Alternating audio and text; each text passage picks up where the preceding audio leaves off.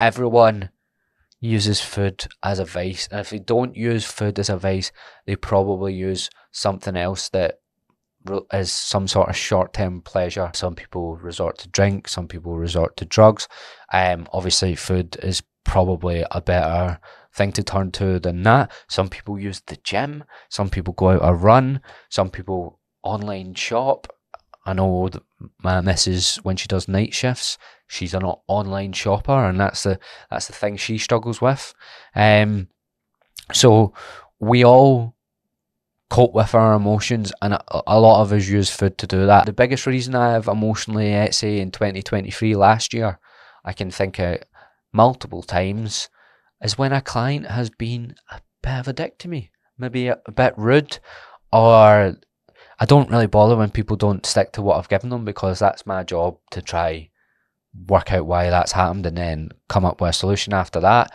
But I've had the odd person, be pretty rude to me or just say something I wasn't expecting. I had one guy, this was like 2 or 3 years ago, so I can tell this story, right? Listen to this. He went, I've set new goals and I don't think you're taking them seriously. And I was like, you didn't tell me you set new goals, but what are they? And he sent me back a picture of Zac Efron saying he had a dad bod. And I was like, that's tipped me today. That's definitely tipped me. I mean, I've been going to the gym for 6 years and I'm in nowhere near as good shape as Zac Efron, and the guy is definitely on gear. Seeing these situations, I would maybe shut my laptop. I would go to Aldi. I would get low-calorie ice cream. I actually like the low-calorie ice cream, so that's why I choose that. I'd maybe pick up something else, like some popcorn or something, just whatever tickles my fancy, because I don't emotionally react in the moment to those things. I might go away and just be like, take a little bit to think, and then I'll come back. But it can be quite hard when people are throwing these random expectations at you that aren't possible, and people can blame you if like they feel like they're not making progress, even though they're not sort of like sticking to things. I never come at it from telling them, look, that's your responsibility to do that. I don't think that really works. But I kind of dig deep into like why they maybe haven't managed to do things, then maybe scale things back, that sort of thing.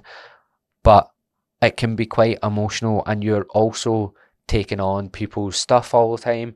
People can be in dire situations. Sometimes you can be in that sort of job role where you're taking on a lot of other people's shit. You try not do it, but it's quite hard sometimes.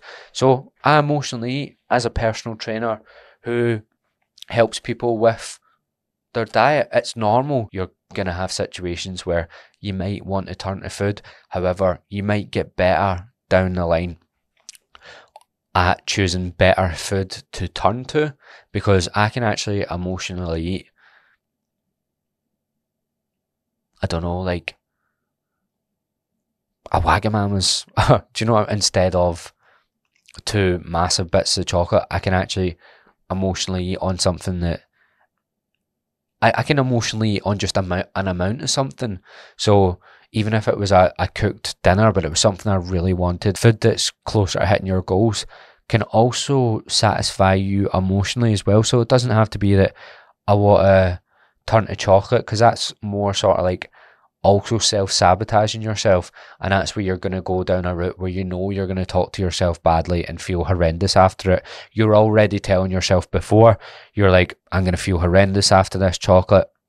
Whereas I'll go in, even if I get the ice cream, I bang that. I watch It's Always Sunny in Philadelphia, I bang popcorn, and say I buy like a smaller dairy milk, I bang that. I'm like 500 calories over my limit for that day, but I know that I might weigh more on the scale the next day, then it'll come back down. I know the next day, once I usually sleep, if I'm in a mood, when I go to bed, I usually wake up in the morning in a better mood, and I just treat that day like nothing happened the day before. I don't berate myself for it, and it's the berating yourself and really feeding into that guilt that will cause you to emotionally eat even more. So you've got the event that might make you do something emotionally, maybe that's going to be food, but then what you do after emotionally eating is where the problem is, because then you can continue emotionally because of what you're saying to yourself, or you can just be like, cool, that actually made me feel better in the moment.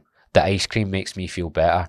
It makes me stop thinking about what happened. Like if a client said something ridiculous to me, it makes me stop thinking about it. And if used in a non-extreme way, it can actually be like a positive thing. Like emotional eating isn't it doesn't have to be this really destructive behavior. Obviously, everyone's on different parts of that spectrum, but it doesn't have to be that destructive.